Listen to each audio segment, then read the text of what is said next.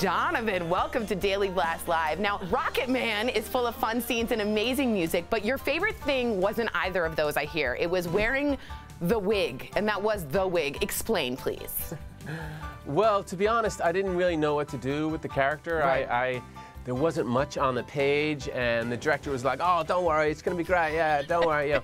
And so we got into the makeup and hair, and I was a little worried first day, and they just slipped this wig on me, and I was like, "Oh my God, there he is! There he All right, is. Okay, we're gonna have fun." It was just, I don't know, there's something about it. Hi, I'm Elton. Oh, sweet. How are you? Monday night at the Troubadour, man. It's gonna blow your mind. We just went and had a great time, and Taron Egerton is a blast to work with. I mean, I feel like he is Elton John. He's an amazing guy. Have you ever had the chance to meet Elton John, or is Taron like kind of like Elton John 2.0 in a way? I'm telling you, I never got to meet Elton John. He was on the set, and I unfortunately never got to meet him, but I feel like I know Elton John because I worked with him at the Troubadour.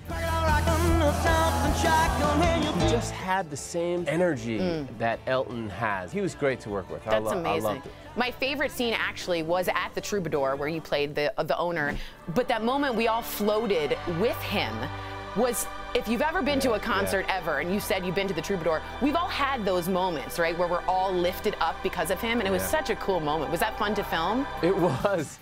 It was fun to film. You know, it's really funny. The extras were on these bars that had like 15 bike seats. So they were lifted up, you know, and I was like, I don't know, this seems kind of hokey. Right, and, I don't know if it's gonna work. And I was dead wrong. It totally works, and it's true. There's always that moment in a performance where you're just like, you just inhale each other, and it's just, you feel like you're floating. Yeah. Tate Donovan, you are a gem. Thank you so much for joining us on DBL. What a cool guy. Thank you. Thanks, Tori.